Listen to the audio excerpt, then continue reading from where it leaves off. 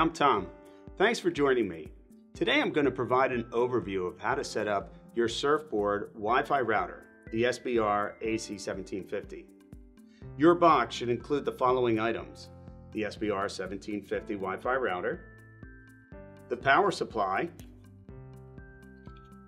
the Ethernet cable, and the quick start guide. Now let's get started.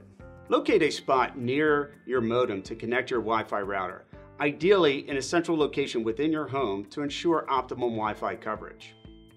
Connect the blue Ethernet cable from your modem to the blue WAN port on the router. And then finally, connect the power supply and plug it into an outlet. The LEDs will light up indicating power, internet connectivity, 2.4 gigahertz frequency, 5 gigahertz frequency, and the next 4 LEDs will indicate Ethernet connectivity when devices are connected to it. The next light indicates USB connectivity, and that last LED indicates Wi-Fi protected setup mode. For additional information, please visit our website. Thanks for joining me today.